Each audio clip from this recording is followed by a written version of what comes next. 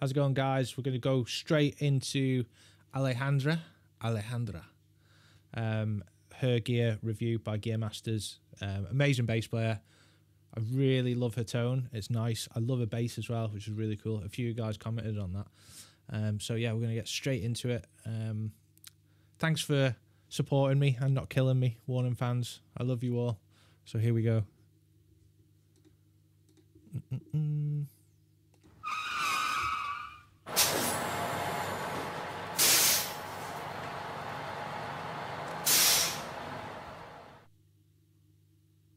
Hi, my name is Alejandra Villarreal, and I am the bass player of the band The Warning. Our new single, More, just came out, so go check it out. And I am going to be talking about my bass today. This is my bass. This is a custom USA bass. It's an NS5 XL. I am a Spectre artist. I designed this bass with them. Everything from the wood and the material, the color, everything, every step. We did it together, to the inlays, which is this is our logo. So everything we did together, and I really love it. We did special wood in the back. I think it's redwood to make the bass lighter, because most of their basses are extremely heavy, and so I just wanted to make it a bit lighter, but it's still great wood for the sound of the bass, and I feel like it's just perfect for everything we do with the band. So yes, I love it. I started using a 5-string bass like maybe 3 years ago now, 4 years, and I quite love it. A fan actually gifted me a Spectre bass, a 4-string Spectre bass, like 5 years ago maybe, and since then I've loved Spectre. So with the difference between a 4-string bass and a 5-string is you get that extra sort of low string. So yeah, I think it's normally tuned to a B or a C, depending on what you're doing. I mean, you can tune it to anything really, which just gives you like more low end and more options. Awesome. I love the color on it. I love that sort of flame top kind of thing going. Spectre. I mean, I've heard of them, but I've never seen one really like that. So that's awesome. Love her vibe too. She's cool. And I'm really proud to now own a custom bass. You can actually get this design, which is called Alice Inferno, in the Spectre website. And we just released a signature model, which is my model. It's a 4-string bass, and it was inspired by this original bass that we designed with Spectre. So yeah, and it also has my signature in the back, which is awesome. I love it. And a last thing that we just added to this bass are lights. Yes. And so it looks really cool, but it's also really helpful for when we play live. And the lights are all over the place. It's just so I can go back and I know where I'm playing. So these pickups are EMGX pickups. I have, 2 normal knobs and a stack, I think, knob. That's how they're called. And this is regular volume. This is the blend for the pickups. This side is mostly this pickup. I use it in the middle. And these are the bass EQ. These are the high ends. I use it almost all the way up, not all the way up though. I use it in standard tuning, so it's B, E, A, D, G.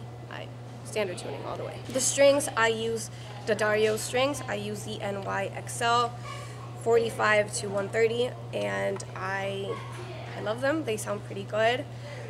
They last a really long time, and they're not too bright. They're not too flat, I guess. But yeah, I love these strings. I don't have to change them out as often.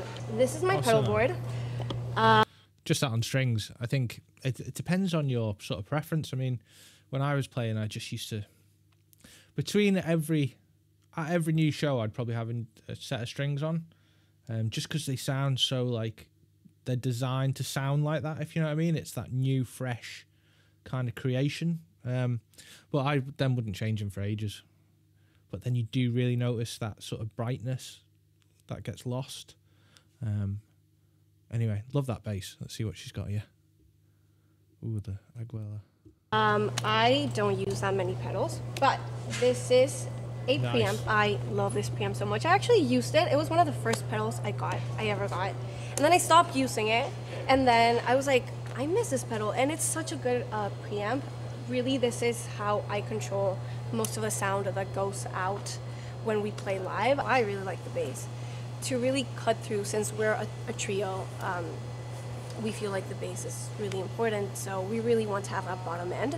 But this also really helps us define well what I'm playing, because sometimes you really can't hear what the bass is playing, you can only feel it. I mostly only use the Engage, I don't use the AGS, but this is the gain volume. It's not the volume of the gain, and I really just use it at half, treble, half. Everything is mostly in the half position.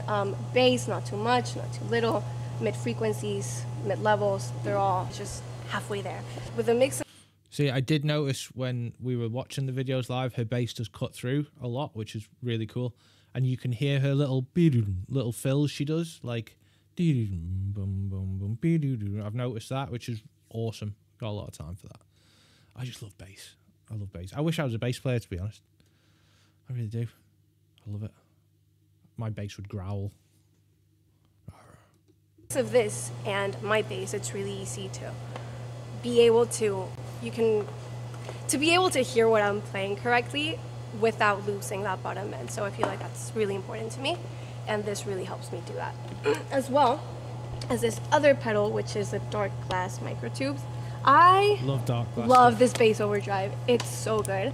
I've also tried a lot of overdrives over the past few years, and this one is really cool because it's really easy to blend the overdrive, like the distortion sound, as much as you can or as little as you want it to. So it's not really overpowering, and you can still hear what I'm playing. Like, as I said, like you can hear the bass lines without becoming just like this mess of like distortion. This is the overdrive. I usually leave it all the way up, and I mix as much of it as I want. And here, this is the blend between your normal bass sound and the distortion. I usually keep it almost halfway there, as everything. So yeah, here you just blend it as much as you want, and it's really nice because you can still hear the original sound of the bass just with a bit of distortion on it. So it's amazing. I quite love it. This is my lovely tuner. You can't have a pedal board without a tuner. It's really important to me, and it also serves as a mute button. It's just muted, and it's really nice as well because even while I'm playing, I can see the tuner move around. So if I'm ever like mid-song and I have no idea if I'm tuned well, I can play a note and it'll tell me if I'm... And if you don't already know, like temperature really affects like tunings. So yeah, like I know a lot of the stadium show people, you know, bands who do stadiums have a lot of issues with that because temperature's really bad, especially if you go from hot to cold because it stretches things. But also talking about like these, you know, small boards and stuff and the Kemper and stuff, I think Metallica have now gone either to XFX or Kemper just to keep that steadiness of the same sound. I mean, so I get it. I do get it. It's not my thing, but I get it. Anyway, I love being controversial, guys. I'm tuned or not, so yeah, it's just my tuner. This is the switch between my wireless, so I can use it. Normally this is for the wireless, and the wireless is at the bottom, so it's nice packed in here. So yeah, this is just so to you can activate take that on and the plane. deactivate the wireless pack. So yeah, this is what I use for live shows. I don't have this actually Mesa, at home, Ampic. but this is what we use for live shows. This is an Ampic cab. This is an 8x10, and it's just that classic Ampic sound, which I love. And this is a Mesa amp. It is mic'd and all, but we mostly use this for on stage or for like the people in front, so you can really... So yeah, you can bass. Normally they do two things. You go straight into a DI, which goes to front of house, and then you have a mic as well. Now, what the front of house engineer will do, he will mix a mixture of two of them together. And as she's rightly saying there, it's for the crowd as well. Like, and that's why I love amps on stage, because when you're, I don't know, say in the first few rows, maybe to 10 rows back, you can really hear that air being moved. And I love that. I love it. A lot of bands these days are just they're ampless. Like the amp will be in an isolator cabinet somewhere in the, I don't know, in the truck out back or something, and just mic'd up. And yeah, whilst I get what they're trying to do, they're trying to go for the cleanest tone possible, but for me it loses that rawness and that like kind of punky, we're a band, do you know? Like have some amps on stage, move some air. Like I'm all about that. But I also see the other side of things as well. So yeah. Feel the bass. Yeah. I love this. It's honestly such a help when we're on stage, because sometimes you can't really feel the energy that the crowd feels. Like you can't feel it on stage, and the amps like really help us to feel the bass. So Good. Mostly I just love it to have like a lot of bottom end so I can feel and listen my bass on the outside as well. So thank you so much for watching. Don't forget to check out our new music and go to thewarningband.com for any other information you want to know about us. And yeah, thank you. That was epic. Yeah, love these guys' personality. Like, and when I say guys, I mean girls. It's just figure of speech. Yeah, I think they're great. I think they're so genuine and down to earth, and they know what they're on about. Do you know what I mean? And it's cool because, like, yeah, they're saying what I'm thinking, if you know what I mean. They're saying about the movement of air. They want to feel their music on stage. Because there's no worse feeling than getting on stage and then, because you're behind the PA, you're not really getting anything. You're just getting your in-ear monitors, and like you're not feeling anything. And a lot of drummers these days have actual, on their seats, they've got like sort of triggers that trigger a little thud. Because if drummers were used to back in the day when they used to have the monitors right sort of to their ear, it was so loud, and then everything went to in-ear monitors and they couldn't hear the bass anymore. They couldn't hear the kick drum.